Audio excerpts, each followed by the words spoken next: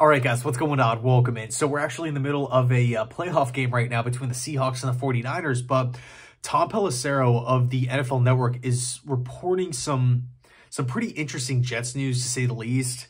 The team just wrapped up their interview with Eagles passing game coordinator Kevin Patullo. At 41 years old, Patullo has not been an offensive coordinator before.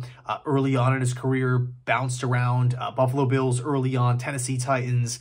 Funny enough, was actually the Jets quarterback coach from 2015 to 2016, so the Ryan Fitzpatrick years, the really, really good season as well as the really, really bad season.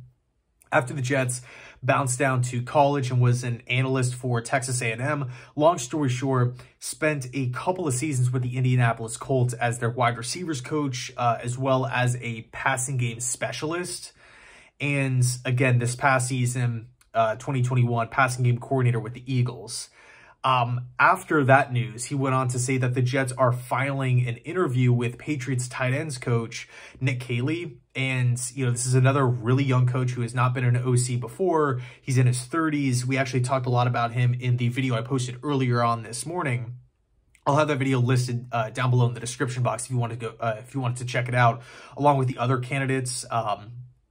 Ironically enough, the other young candidates that were all linked to the Jets recently within the last 24 hours here.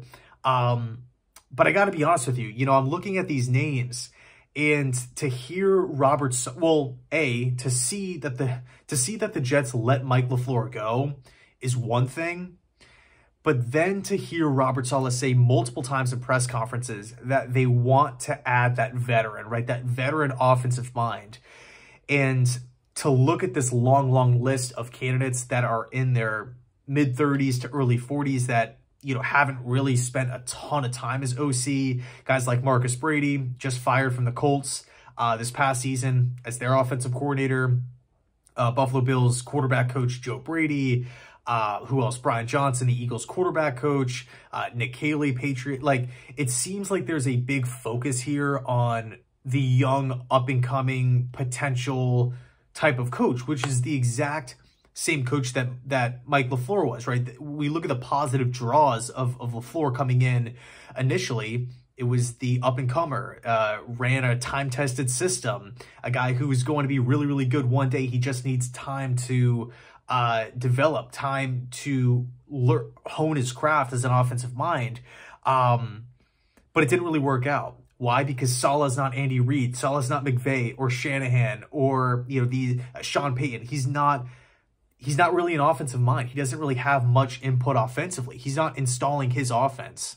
When we talk about the Jets, we're not talking about Saleh's offense. He's not calling plays. So, in my opinion, and by the way, I'm not saying I'm right or wrong here. This is just my personal take. I want to see consistency offensively. I want to be able to know what the offense is going to bring to the table every single Sunday. It doesn't matter if we're playing a great team or a horrible team. I really want the Jets to be consistent. And how do you get consistent at the NFL level? I think it's veteran experience. Veteran experience. There's nothing wrong with any of these candidates, right? To be a up-and-coming coach, to have a lot of potential, that's totally fine. That's totally cool, right? More power to them. But when I look at the Jets' job, I think I would prefer somebody with a resume that is really, really long. Maybe somebody who's worked with veteran quarterbacks, young quarterbacks, been a part of great seasons, been a part of bad seasons. He's just seen a lot of football, gone up against tons of different defenses, maybe made it to the playoffs, maybe finished with the #1 overall pick. Just a ton of football information. Somebody like Greg Olson. Again, there's nothing wrong with Patullo. There's nothing wrong with Caley here. But would the Jets be falling into the same trap by hiring another young coordinator here, another young coach?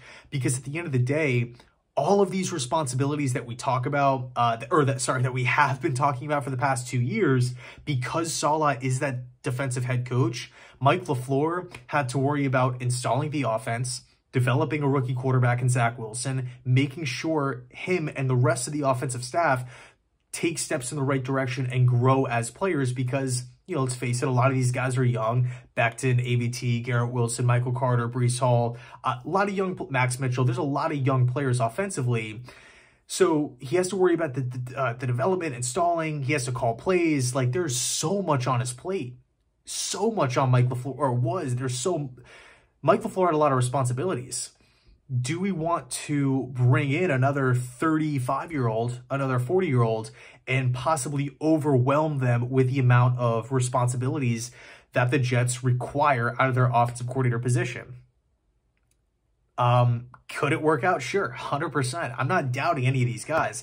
But for me, because another thing that we have to factor in, Joe Douglas, Robert Saleh, based off of Woody Johnson's press conference, it doesn't sound like they're guaranteed to be here for a long time. There has to be some improvement. The defense was top-notch, right? So if you're an OC coming in the building, you kind of have to have some answers on what to do with this offense. And obviously, like, the quarterback position is up in the air, and guys are still working to come back from injuries and stuff like that. I get it.